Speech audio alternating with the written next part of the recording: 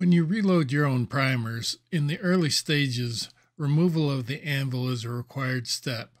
The shake and bake method is by far the easiest and fastest way to accomplish this task.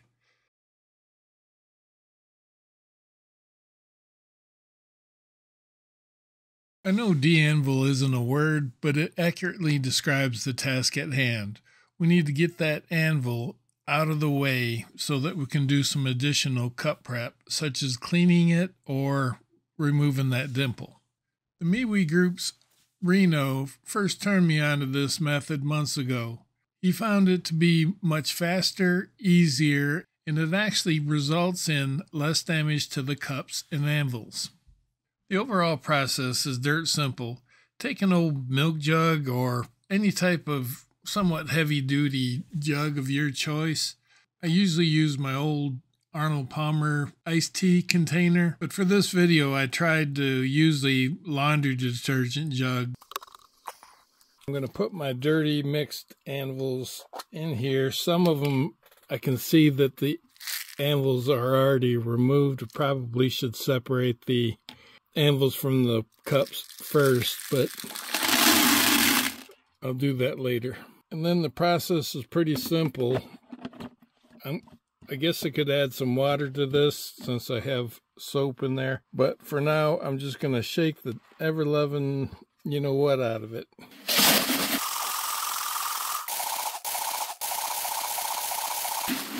I would like to point out that shake and bake occurs after 2 wet washings, then the shake and bake, followed by 1 more wet wash. I then separate the cups from the anvils. You may have some stainless steel pellet pins or even water in the mix. This is my primer cup and anvil separator. It's from Dollar Tree. This square pail is $1.25, but for small primers, that fits together perfectly. Just throw them in there, shake it around a little bit. Like that colander takes all those anvils and they're all separated again.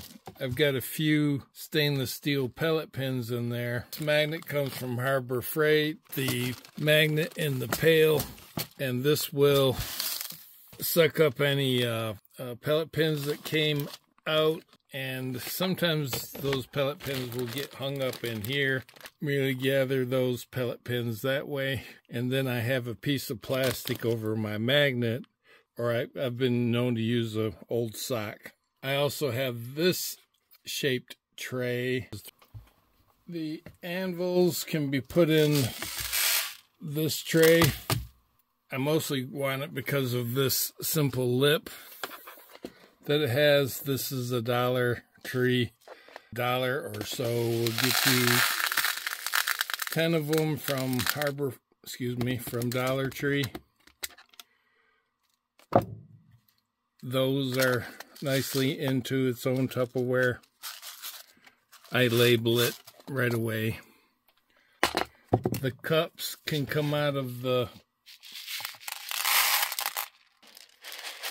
and these can also be put into easily. It gets capped off. But we're not quite through with this batch of cups.